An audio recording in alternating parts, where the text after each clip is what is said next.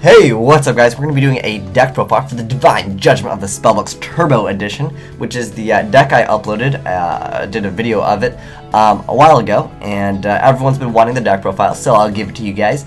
I'll put a link in the description if you guys want to see how the deck plays and how broken this combo is. Keep in mind, this effect can change, as Divine Judgment doesn't actually have its print out yet, and it doesn't even have like the OCG print actually out. So yeah, keep in mind this effect can change, and that can change how good Spellbooks will be, because this makes them like really derpy. But that said, let's get started with the deck profile.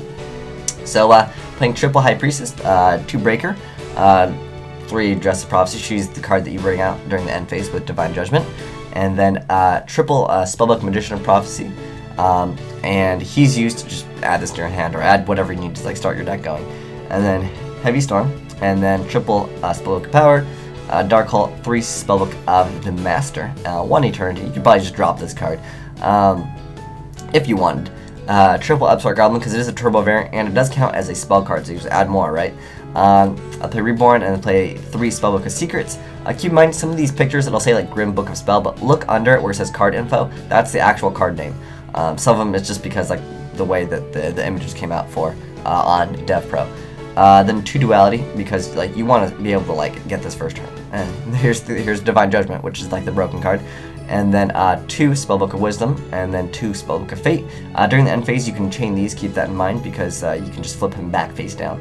And then triple Spellbook of Life. I'm sorry, double Spellbook of Life. And we're playing 2 of the Spellbook Tower.